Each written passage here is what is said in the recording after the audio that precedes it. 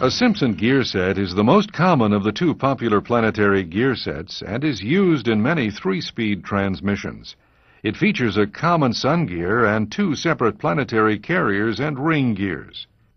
Gear ratios and direction of rotation are the result of applying torque to one member of either of the planetary units, holding at least one member of the gear set and using another member as the output.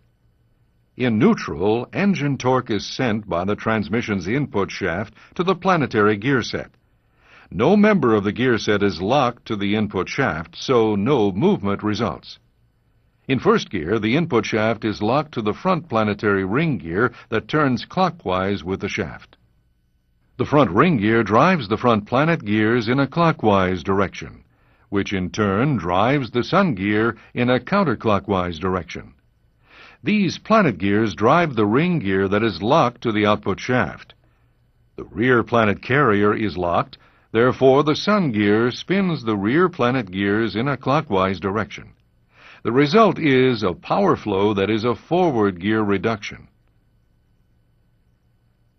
In second gear, the input shaft is locked to the front ring gear that turns clockwise with the shaft.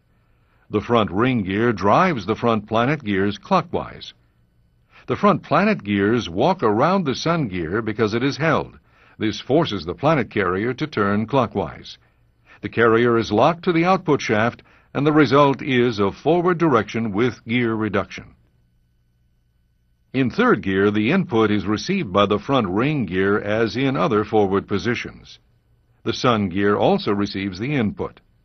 As the ring gear and the sun gear are rotating in the same direction and at the same speed, the planet carrier, which is the output, is locked between the two.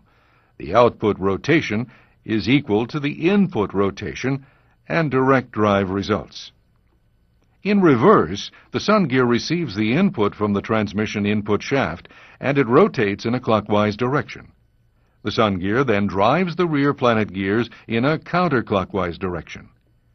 The rear planet carrier is held, therefore the planet gears drive the rear ring gear in a counterclockwise direction.